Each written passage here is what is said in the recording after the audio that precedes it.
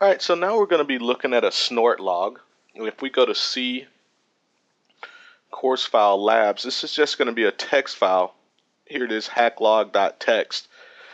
And this is simply a printout or an export of a Snort log for a different certain day and time.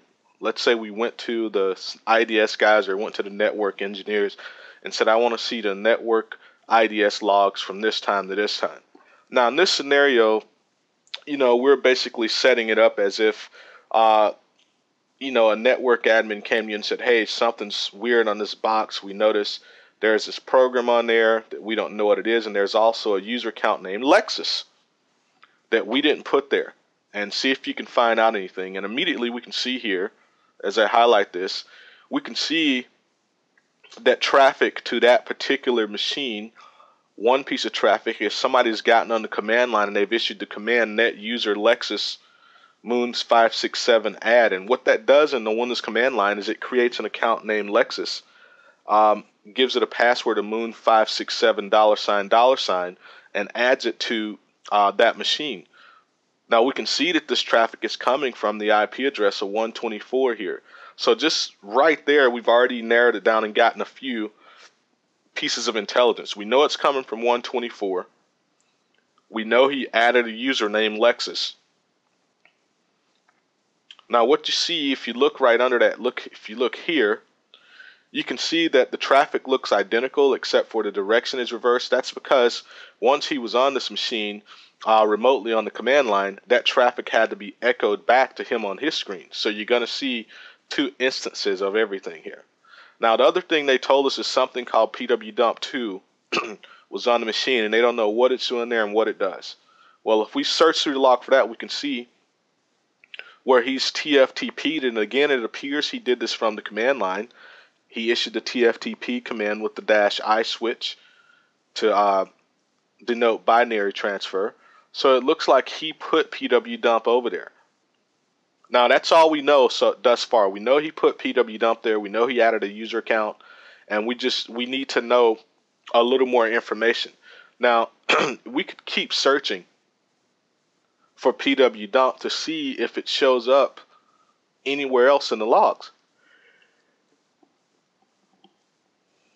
Now you could do the manual search just by scrolling through like I'm doing, but you're probably going to be better off in our find. You could do find next. Now keep in mind, we're just simply looking at a text file here. Realistically, if this were the traffic for a whole network, it'd be a nicer front end that we'd probably be querying this log with. Now we can see there's pwdump again right there. We can see the actual binary breakdown of the file. Let's just keep searching for it. All right, we can see it again right there. And it looks like he actually ran it here. So he ran it, and whatever the program does, he told it to output that to inetpub www root and create a text file named passes.txt. So one thing we could do is look on www root on that infected machine and see what that is. But since we don't really know what pwdump is yet, let's go out and research that and find out.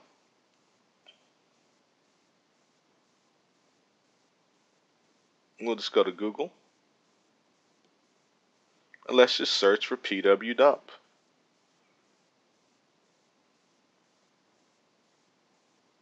Now we can see there's quite a few little snippets of it here.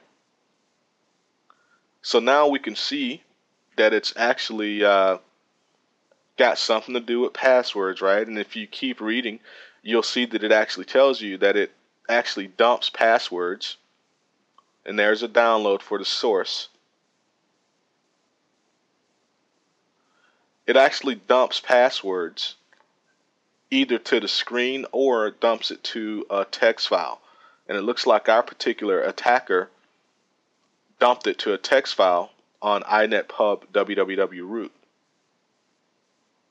And we can see that version 2, which is what he had, is not the latest version. There are several other versions of it as well. So if you wanted, if this were a real case, you'd probably get some of these tools, research them, run them on a pristine, safe environment just to see what they do. So then you have a better idea of the capabilities of the attacker, plus you have some idea of exactly what they were trying to accomplish. And just based on what we've seen here, it looks like this individual was trying to just get passwords. He created himself a backdoor by creating an account on the machine, and then he immediately went for trying to dump the passwords that were currently on the machine. So that could be an attempt at privilege escalation, or maybe he just wants those credentials to log into something else.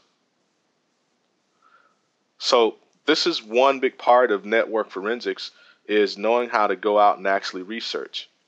So keep this little tidbit in mind and make sure you apply this to anytime you're looking at log files, anytime you're given log files.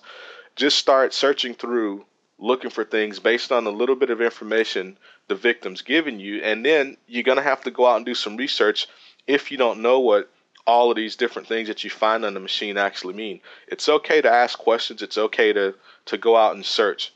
Nobody knows everything.